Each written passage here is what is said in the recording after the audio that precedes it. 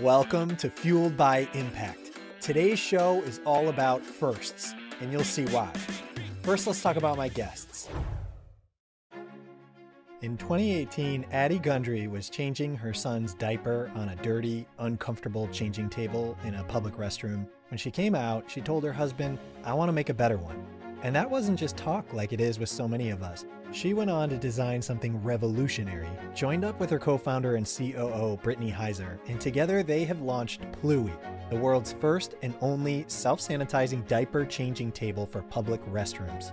It's powered by a patented UVC light system that sanitizes the changing surface within 1 minute after every single use. And unlike the hard plastic ones that you've probably seen for decades, their table is modern, it is comfortable, and it has other first-to-market features like stainless steel handles to hang a bag or backpack or a purse, and a retractable security strap.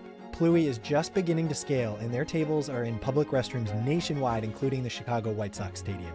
But there is so much more that's special about this story. Pluie is a women-owned business. It's founded by two moms who designed an awesome product based on their own experience out in the wild. They stand for health and safety, and they care deeply about social impact as they grow, including donating diapers for every single table sold to those in need. I'm so excited to get to share their story with you.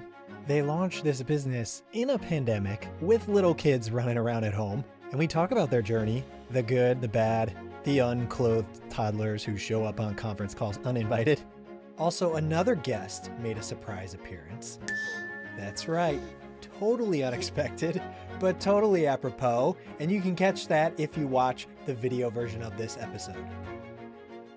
So without further ado, I bring you the co-founders of Pluie, Addie Gundry and Brittany Hizer. Sweet. All right. Well, thank you guys so much for being here. I've been really looking forward to this conversation. So why don't we jump right in? What is Pluie and how did it come about? That's a good place to start. It's a big question, but Pluie is the world's first and only self-sanitizing diaper changing table for public restrooms. So that's a mouthful, but essentially, simply put, we are trying to replace koala care. It's a changing table everyone sees and notices in public restrooms, created in the 80s, very outdated, very uncomfortable, and most often compared to and always just said dirty, basically. So people really think it's dirty, and we've done a lot to try and change that with our table. What brought about the idea itself? When did this hit you? And just tell me a little bit about the actual origin then. So I have a almost 4-year-old and almost 2-year-old. And when my son, who's now almost 4, was about 10 months old, we were out for lunch at a fast casual burger joint up in Wisconsin, and he had a blowout right when we got there, which of course every parent has experienced. But it was really one of my first times being in public with him and changing his diaper. My husband went into the men's room and there wasn't a changing table. So right away, I was sort of interested in that and surprised because I didn't know that that was actually a thing, that businesses today were still making that decision or forgot to put one in there as assuming dads don't do diapers. And that's really insulting to both the dad and the mom or whoever is there with a child. And so I go in with Cooper. And I mean, I don't even need to explain it because everyone knows it was just dirty and it was uncomfortable. And my purse, which is like the one kind of nice thing I own as a mom, because everything else is like covered and spit up or whatever, is now on the floor and my stuff is everywhere. It was just so uncomfortable. It's rock hard, which I don't understand. You know, when you're at home, you don't change your baby on the kitchen counter, right? It's like, why is this piece of plastic so hard? So I got back to the table and I said out loud to my husband, I think we could make a better one. Speak of the devil. The baby monitor. This will be a first podcast plus monitoring baby. So then, Britt, where do you come into the picture? How did the two of you guys get joined up? Yeah, great question. So February of 2020, a mom friend introduced us, and I have a deep history in product development, innovation. And Addie was at the point where she had raised a significant amount of capital through friends and family and was ready to essentially, start building prototypes, get into production. So we met for coffee. It was going to be just like a 1-hour coffee, which turned into 5 hours. And we left, we took a picture in front of the changing table at the coffee shop's restroom. And I knew just instantly, like, this was meant to be. It was like one of those kismet moments. And, at the time I was looking to go back into the corporate world. So I was starting to interview. I had resigned from a big job that had required me to commute back and forth to Minnesota. I had been with the same company for 16 years and I was ready for a change. It was just meant to be. I'd always wanted to start my own business, and this was a great way to do it with Addie. Wow, that's awesome. And I have follow-up questions on that. But I think before that, question for both of you, Britt, maybe start with you. Everybody's got a superpower. What is your superpower? I would say like staying calm. It takes a lot to get me stressed out. That's just how I've always been.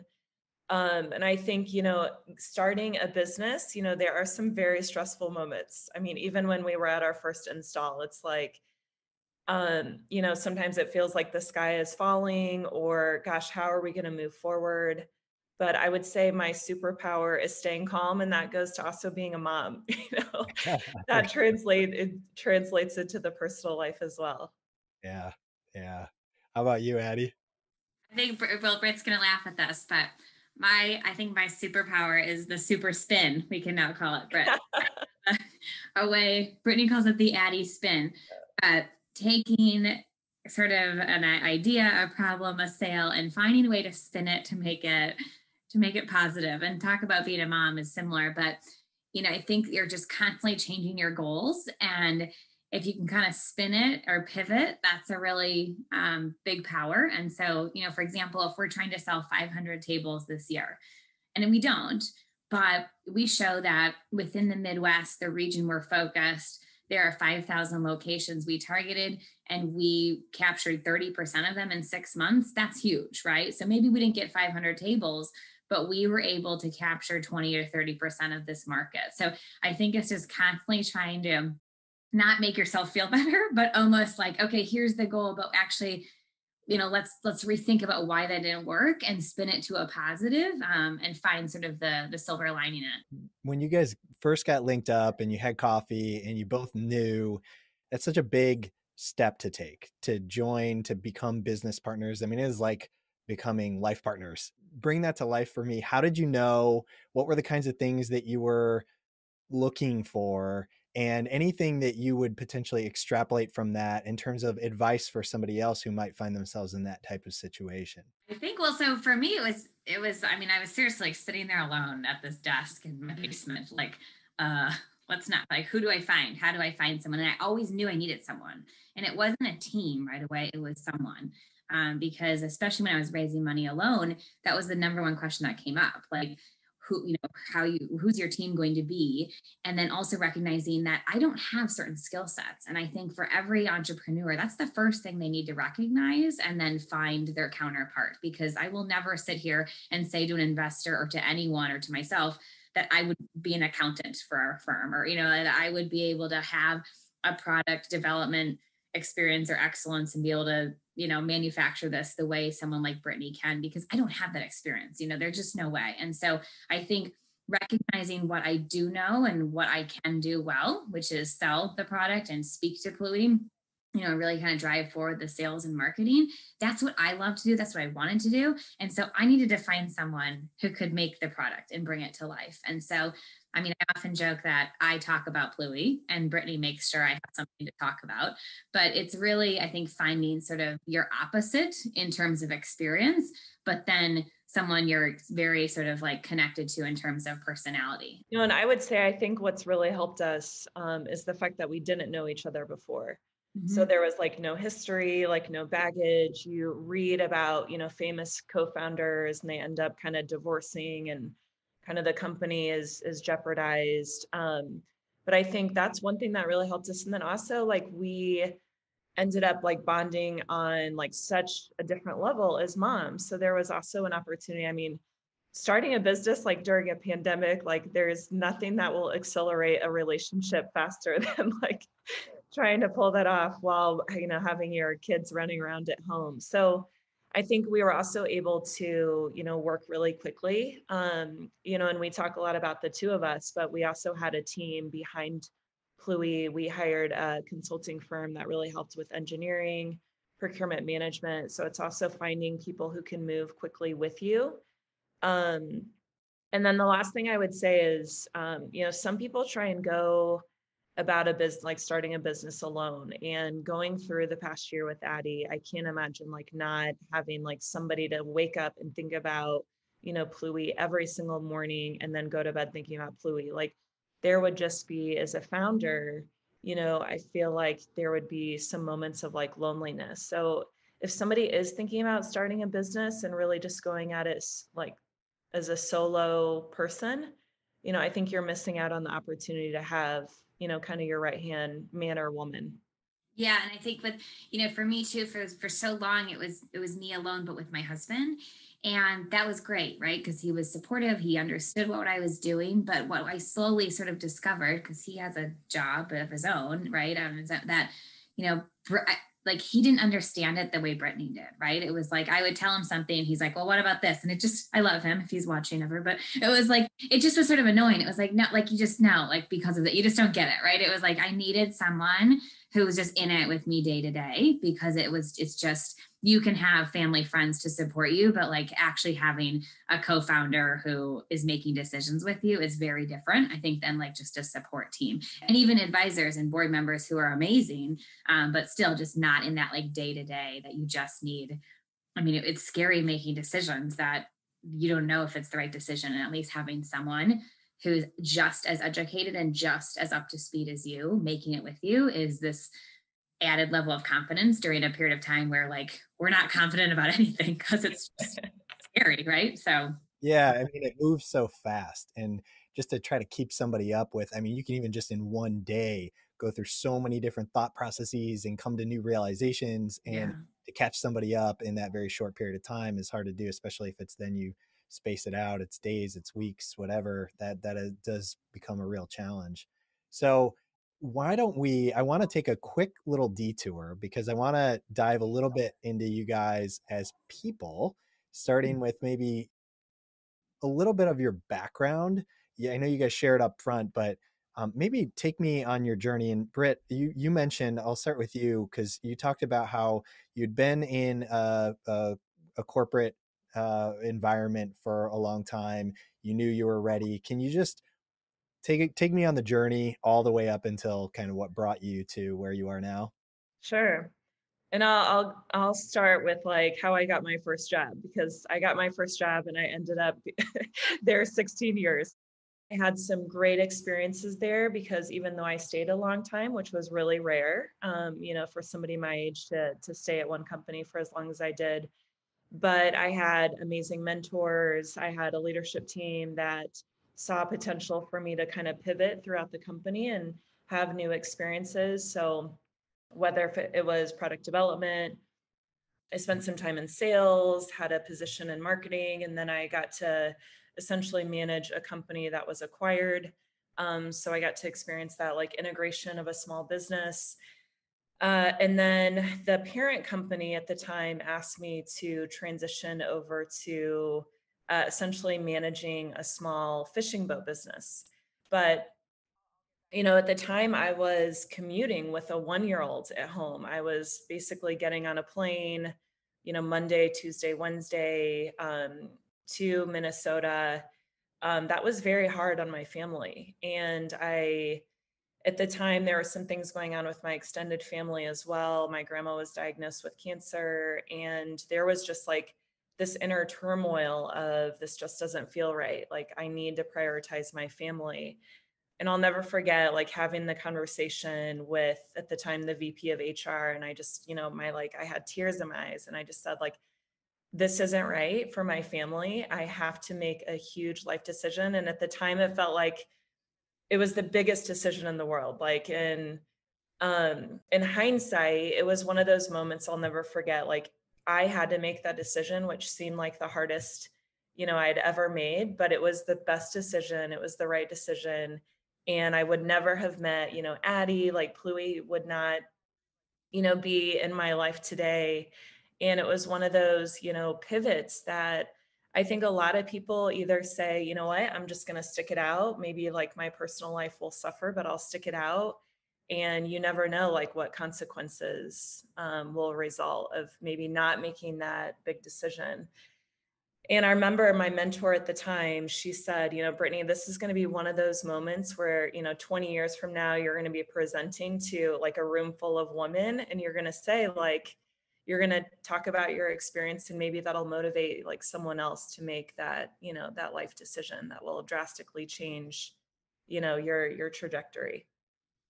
And the actual leap itself, that moment, what would be your advice to somebody who kind of hits that point and knows that it's time for a change, but fear, doubts, all those things are probably raging at that moment? Yeah.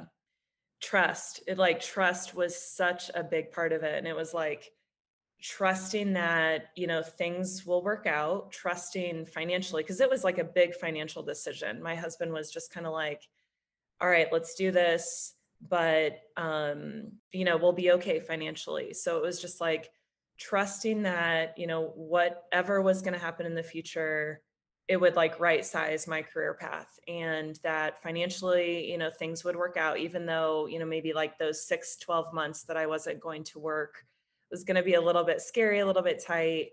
And then also just knowing that people would support my decision regardless. Like ultimately, there was a lot of fear wrapped up in the judgment. Like, here I am, one of the only females in this position. Am I going to be that story of like, well, we gave this woman a shot at this big role and she couldn't handle it because she's also, a mom. So there was a lot of fear too of how is this going to change the perspective of other people in my company about offering women that same opportunity that they offered me. So there was, gosh, like up until this moment, like talking about it out loud, I didn't quite realize like how much was kind of wrapped up in just, is this going to harm other opportunities for females behind me? Yeah, that's like a lot of layers to Yeah. that moment. You mentioned something that I wanted to go back on, because you said the kind of the corporate environment and the pace and so on. Wait, can you unpack a little bit where you were going with that? Yes. Yes. So just, being involved in a startup, there's just such a refreshing, um, new way of working where it's like we're making decisions so quickly. And while it seems scary at times and not having like the layers of approval, it's just this opportunity to make decisions quickly, really impact a business on such like a meaningful level. And then there's this beautiful balance of lifestyle. Addie and I, we have this great understanding of like we're dropping our kids off at school, or like we shut down at 4 p.m. and we go pick up our kids.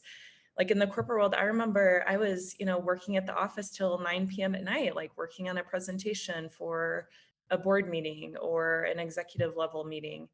Um, and we just have this wonderful understanding of like, we are moms first. We have to prioritize our family. And, if an email needs to wait till the next day, like that's fine. So I would say the corporate structure, Mike, as you've experienced as well, there's this level of just like you're available 7 days a week, 24 hours a day, no matter what. And we are establishing a different culture where we want that true life balance. Yeah, that is so awesome. It resonates 100% with me. It's a challenge. I think the bigger a company gets, there's two dimensions to it from my standpoint. There's how the company grows and creates its culture, and does it do it intentionally? Is it a conscious decision? And is it the type of culture that prioritizes the kinds of things that you fit into?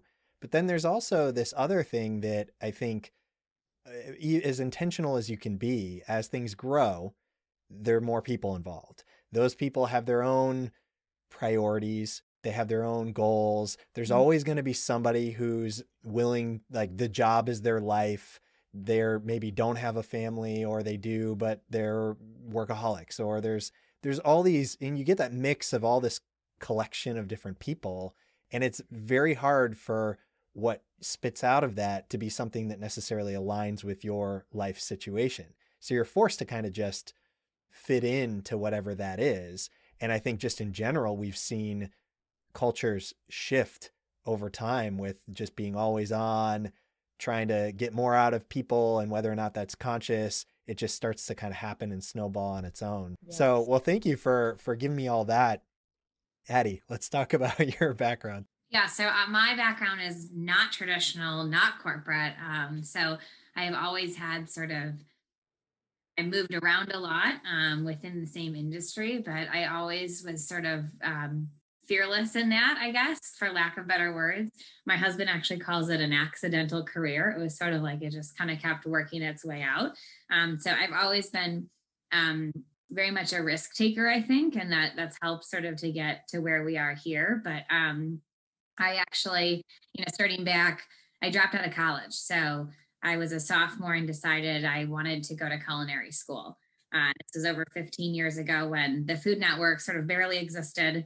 Maybe there were a few famous chefs, but they were Emeril and Martha Stewart. It was not, you couldn't have a YouTube channel or anything like that. And so it was a very kind of bold decision without a lot of support. And so my parents were sort of confused.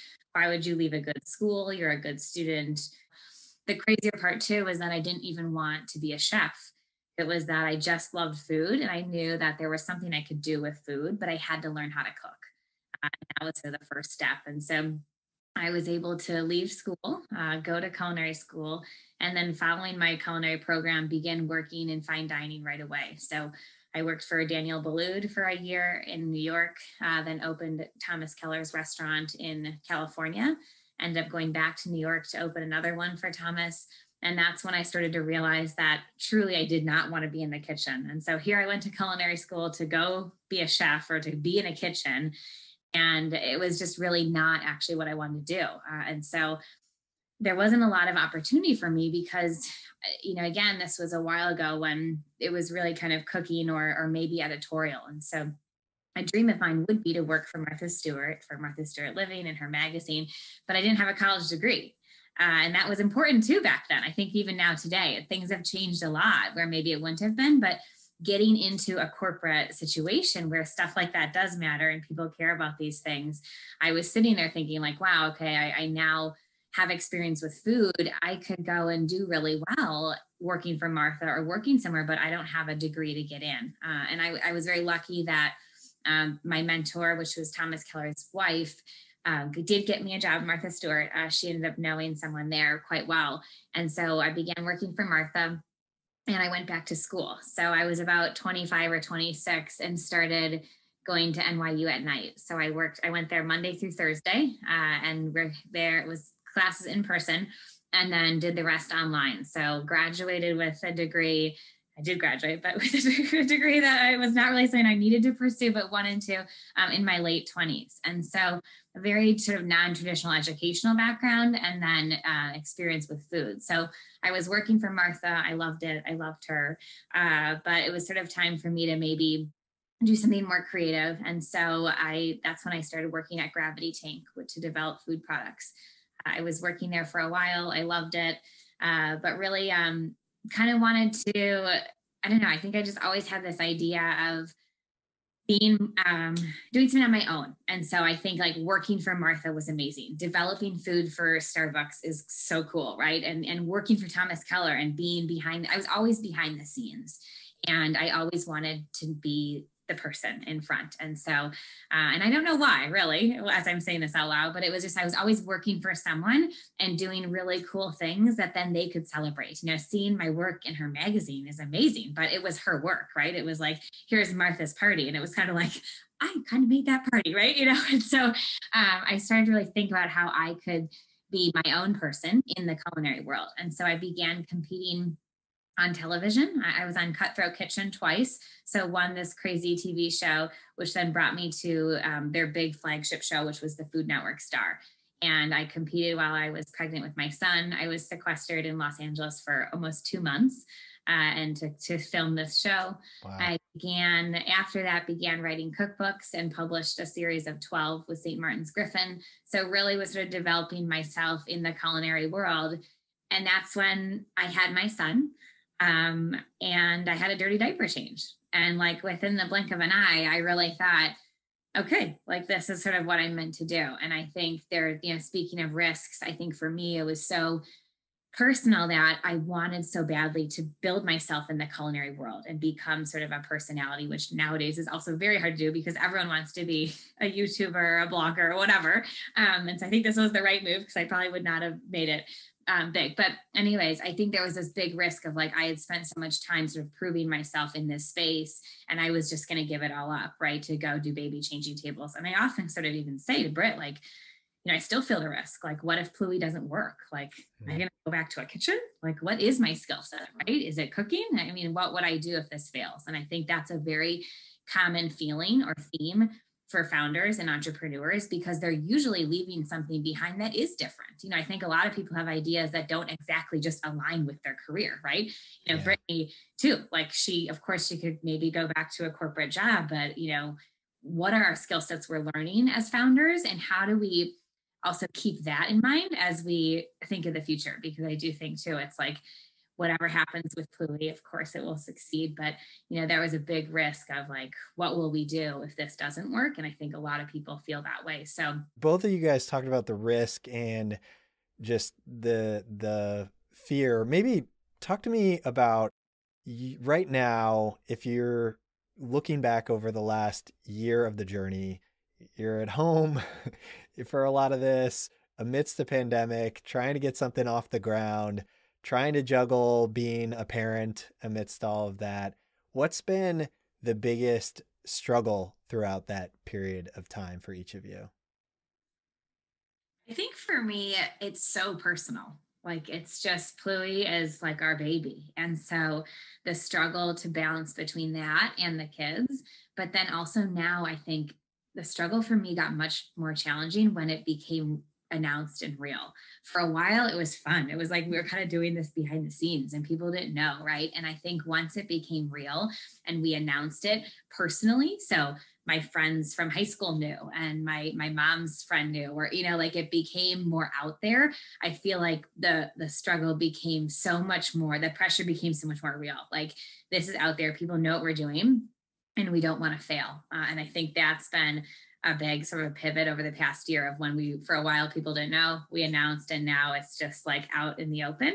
And then just really juggling that with the kids, obviously, I think everyone has families they have to sort of incorporate into their work life and then vice versa. And Brittany and I do a really good job, I think, of being moms first. And that's something we talk about a lot, is being moms first, about no schedule shaming, no calendar shaming. Like if you have to go early for your son's dentist appointment, it doesn't matter. Like that's not something that should be a problem. But it takes a lot of work to feel that way and to do that, because there's moments where it is like you resent yourself. Or like, God, I know I have to go to the dentist appointment, but like I have so much other stuff to do too. And so I think just like trying to compartmentalize that and not shame yourself for being so busy.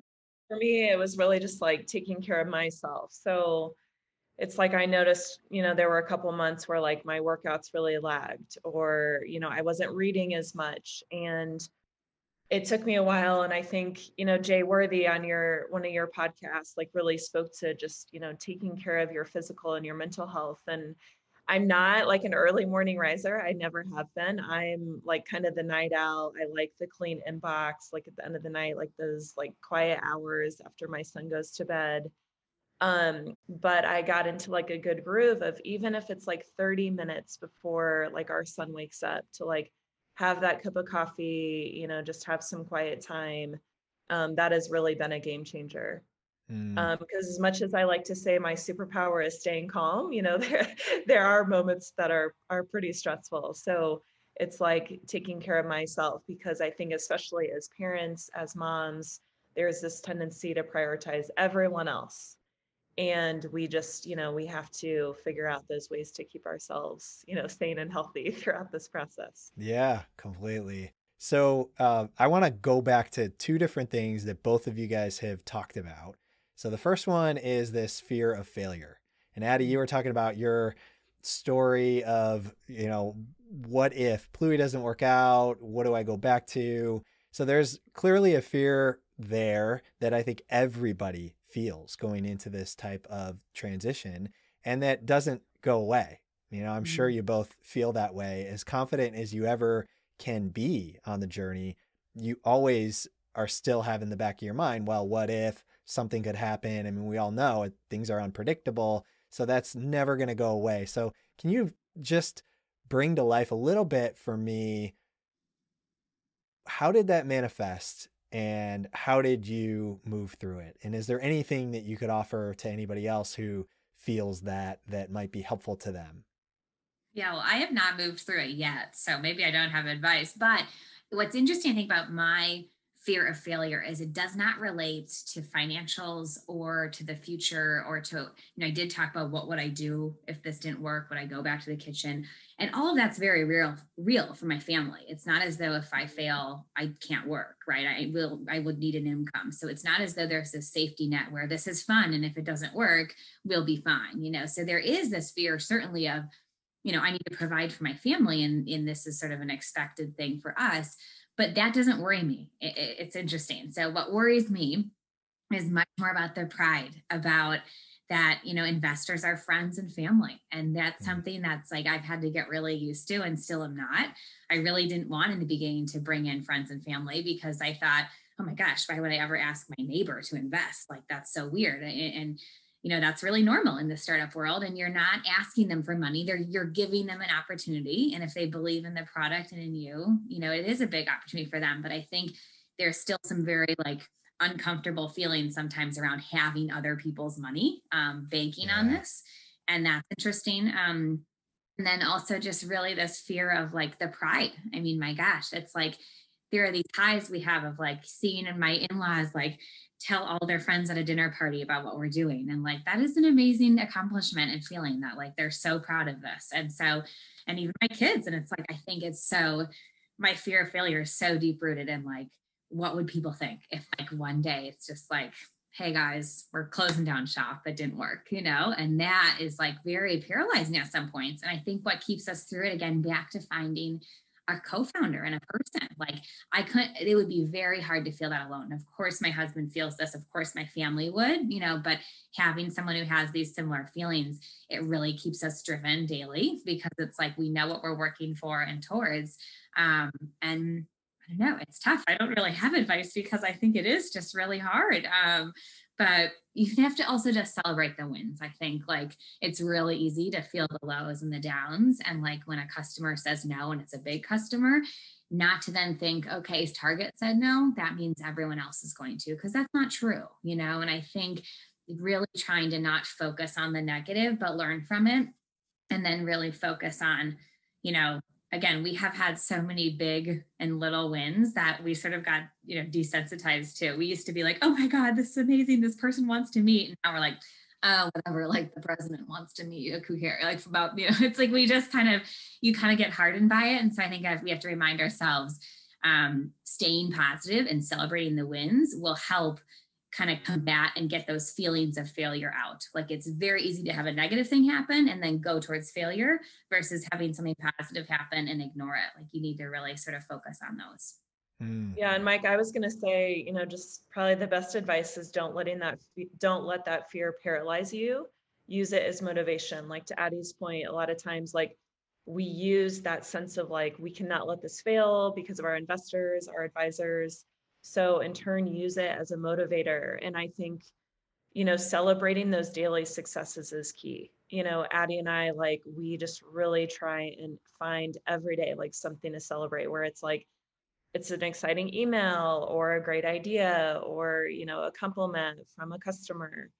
How do you really focus on the positive? I would also say Addie and I are two really inherently optimistic people. And I think a lot of times, as somebody starting a business, they have this sense of optimism that, is hard to come by. And I think that has played in our favor. And Britt, what about you in terms of fear? Is there something specific that you feel is the texture of your fears more than other things? Going back to corporate. No, I mean, honestly, to get another job. Yeah. Honestly, it is just now that I have found, this kind of like new life of being able to like shut down from 4:30 to, 7:30, or like the understanding that like that email can wait, one more hour. That I do have this fear of gosh, like, going back into corporate, and I would say, I would go to like women's conferences, and there'd be this whole discussion of like balance, like how can you find balance? And there is always then that one woman, that executive, that would stand up and they would say, there's no such thing as balance. You're either doing like, maybe this week you're like, 80% your career and 20% your family. And I was always like, yeah, that makes a lot of sense to me. But now that I've gotten this taste of kind of the startup world, with Addie, and working with other, parents, with moms that have this understanding of family first, I'm just like, gosh, I can't go back to that culture like ever again. Yeah.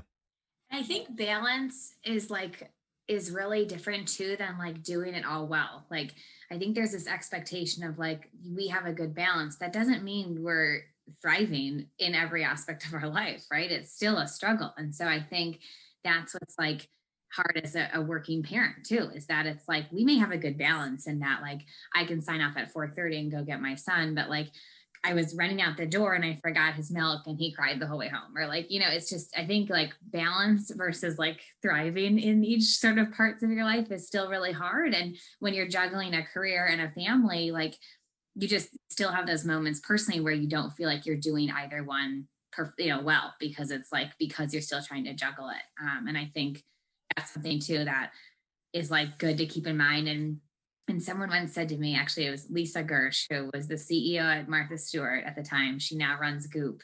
But we were having breakfast and she said, I'm three things. She said, I'm a CEO, I'm a mom, and I'm a wife. Like, what are your three things? And you can be, I'm a daughter, I'm a sister. Like, what are the things that are you?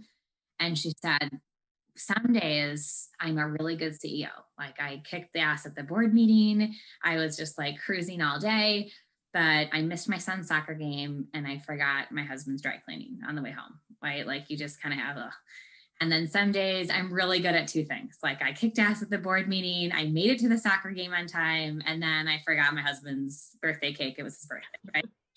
And he's like, she said, and then there's these days where you are all three so damn well. Like you kicked ass at the board meeting, you made it to the soccer game, you got your husband a cake, you surprised him for his birthday. And she was like, you don't have to have that day every day. And you're not going to. Like you have to kind of come to this realization that you are these few things. And some days you are awesome at all three. And most days you kind of get one right. And like, that's okay too. And so that doesn't mean you didn't balance it well or you don't have a good work-life balance. It just means like, I think a lot of times moms and dads have this idea that they need to be really good at all three or four, whatever you are every day. And that's just not realistic, And I think kind of understanding that too, like Brittany and I have the schedule and flexibility and grace that we give each other to be able to do those things that we are, but also like recognizing that that doesn't mean we're going to be awesome at all of them every day. And I think that helps to kind of remember. Yeah, it resonates 100% with me. So 2-minute break. I've got a crying baby. Hold on.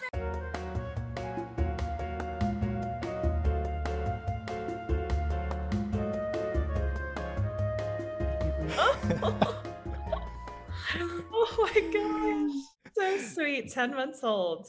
We had a call last week where we had a bunch of women and we had a naked kid show up on our WebEx.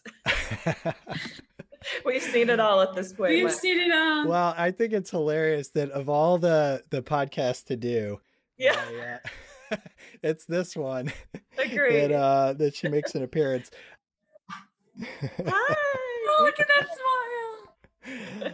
So I apologize. I was not expecting this. Don't worry. No, that's what the benefit is of Pluie. No need to apologize. This is you guys have nailed it. And actually, what you said about the ability to kind of control the schedule. A lot of people, I think, go into this and think, I'm going to be working all the time. It's crazy. It's a lot of the scare tactics that I know people will give about starting a business is, it's going to own you. You're never going to have any time for yourself.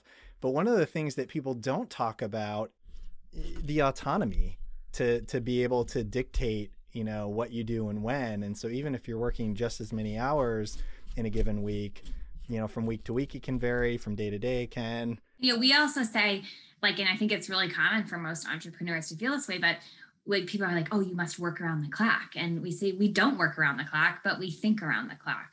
And that's really true. It's I don't have to be at my computer sending emails to be constantly thinking about a new idea or something. I think when you have your own company, it's just, you're constantly thinking about it, but you can be thinking about it at the pool with your son. It's very much a part of you, but it doesn't mean you have to be sitting at your computer answering emails. And so I think that's something too. It's it is consuming, but not necessarily in a sort of handcuffed way, I guess. Yeah. So we've got a few minutes left. Can I just ask you, one of the things I think is really inspiring about you guys is the fact that you're both moms. You're both doing something that I think is pretty rare for people in your situation. What are the myths that you could potentially dispel, and any advice that you could give? Yeah, I would say the big one is just what you guys described of starting a business. It's just going to be so consuming. You're going to be working, 24 hours a day. I think it's really dispelling that myth. And then also the myth of you're doing it alone. We have just realized, as with Pluie, that women are just so willing to help you along the way. And we have had other female founders coming out of the woodwork, how can we help you? We have almost weekly meetings with other female founders at this point that we've been introduced to. And then, women that aren't starting their own business, but, people reach out to us on Instagram or LinkedIn, what can we do to help? There is just this beautiful spirit and community. Women want to see other women succeed.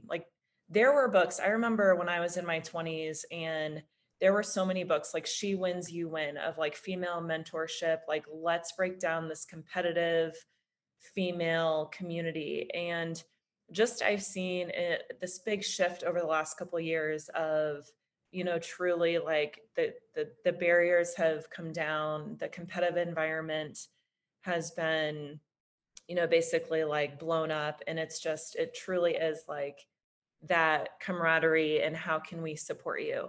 And Addie and I, we have this wonderful mission that, hopefully Pluie succeeds. And then we want to be available, whether it's financially or just with our time, for other women who want to go down this path.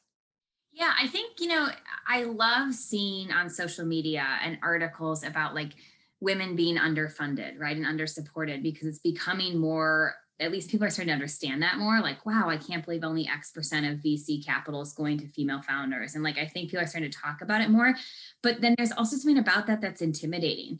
And I'm finding almost I hate to say not true, because it is, the stats are true, but it's similar to it's cool to be a woman, and women love women. And there's a lot of money out there for women if you have a good idea and a strong, pitch deck. And I think it's actually, again, it's I think it's good that's coming to light how challenging it's been for women to raise money and to start companies, and that it's really good to talk about it. But then there's also part of it that's a little intimidating, that I would say is a myth. It's if you have a good idea and you're a strong woman, there are a ton of women out there that want to support you. There are funds dedicated for women. And I think that's just something, I don't know, to tell people that it's there's money out there for women, and from all funds. But yeah, there's a little bit it's a good and bad thing that it's all kind of being talked about on social media and stuff. But our experience has been women love women, entrepreneurs, they're helping each other. It's cool to be female founded. Use that hashtag. It is, I think, really actually empowering, and actually a differentiating. I think it's really bold and cool to be female founders and not have a male on our team, which is nothing against that. Of course, I think as we grow, we'll certainly bring men on too, but it's I don't know, there's something really actually powerful about it, because it makes us, stronger together. Yeah, it's really cool. I think it's awesome what you guys are doing. I really appreciate you both taking the time to have this conversation. We'll have to do a part 2 since we got cut a little bit short. Before we go, where was the best place to send people to find more about what you guys are up to? Yes, you can go to our website, which is hellopluie.com. and follow us on Instagram and LinkedIn. Instagram is hello_Pluie. But you can follow us along as we show where we're installing new partnerships and hopefully coming to a location near you. Well, I wish you both amazing luck on this journey, and I want to hear more about it as it unfolds. Thank you again, Addie, Britt, for taking the time to have this conversation. It was really fun. Thank you, Mike. What an honor to be here. Got a cool story to share? Hit me up at mikekav.com. That's MIKEKAV.com. Don't forget to give this a like, review on Apple Podcasts, and share it with people. It makes a huge impact and helps keep it going. But above all else, lead your movement.